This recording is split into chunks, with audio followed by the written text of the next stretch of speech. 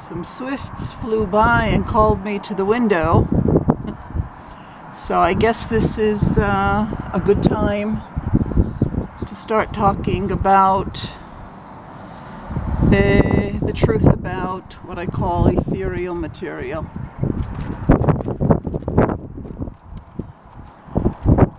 One of the most important and central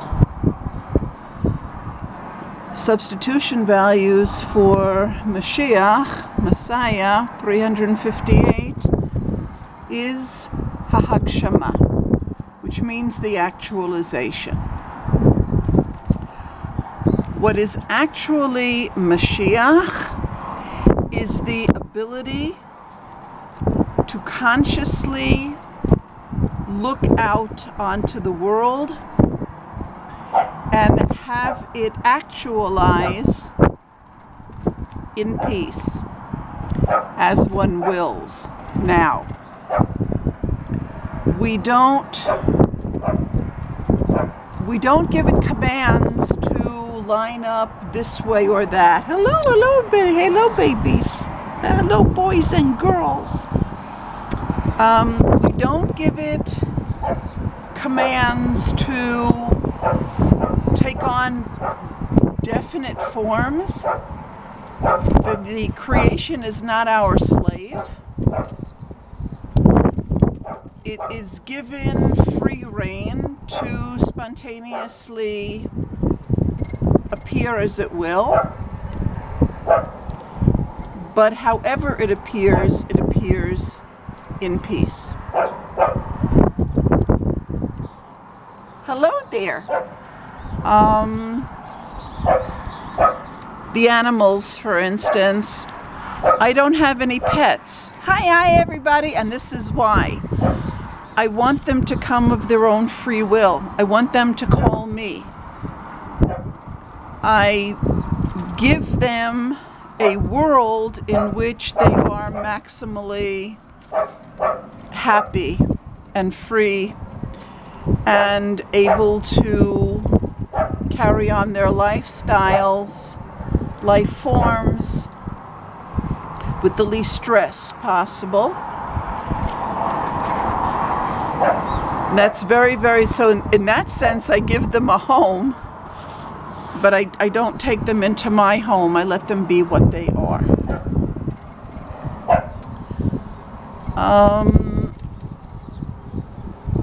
I want you to see what this looks like, and it's important for you to see this.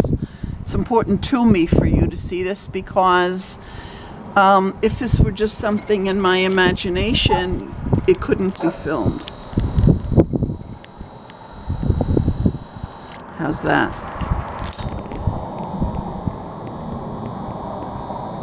So this is what I call ethereal material.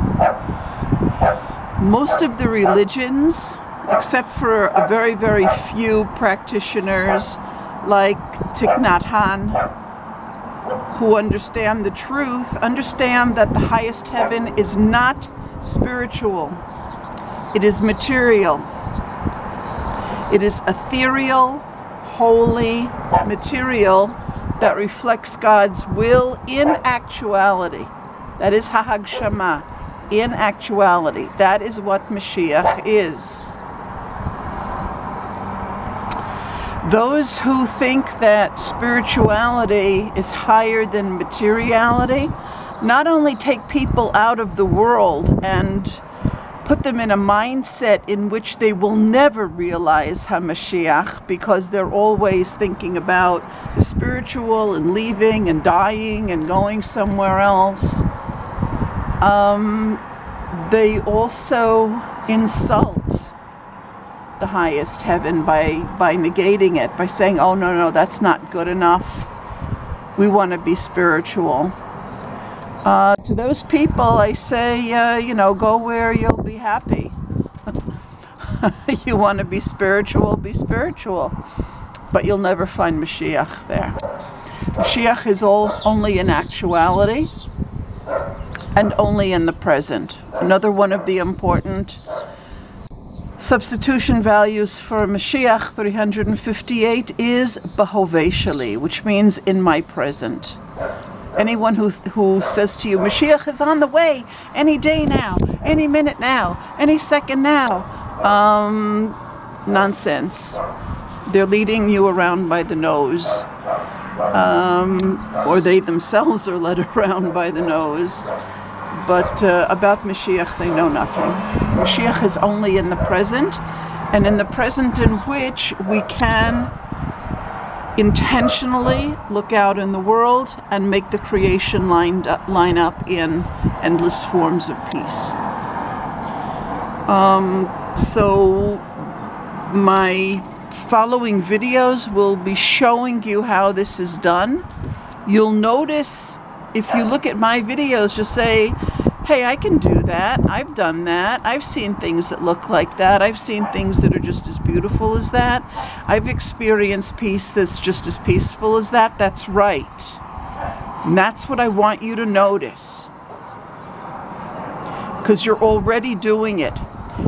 Mashiach is already in your present. In every present in which you have looked out into the world and seen beautiful forms in peace that you have a right to. If you're living on someone else's land doing it, that's not peace. And no, I am not sitting on someone else's land. This is Israel. This is mine. When you are living on your land and you can look out on it and see peace, that is Mashiach. Every other understanding about Mashiach is incorrect and keeps you waiting for a future that never comes. In Hebrew, there is no such thing as the future. I'll say that again. There is no such thing as the future in Hebrew. The Hebrew word for future that's been translated as future is atid, which is the same thing as letamid, forever.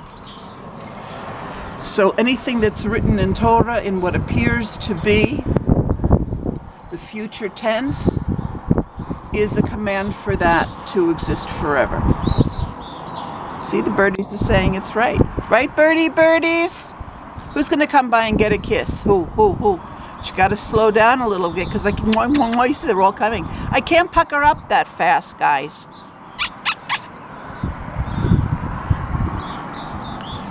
That's the truth about Mashiach, and I'm going to be showing you more and more how to recognize that in your life, how to recognize it in yourself, how to pay attention to it so that you'll see that it's always there. It's always present.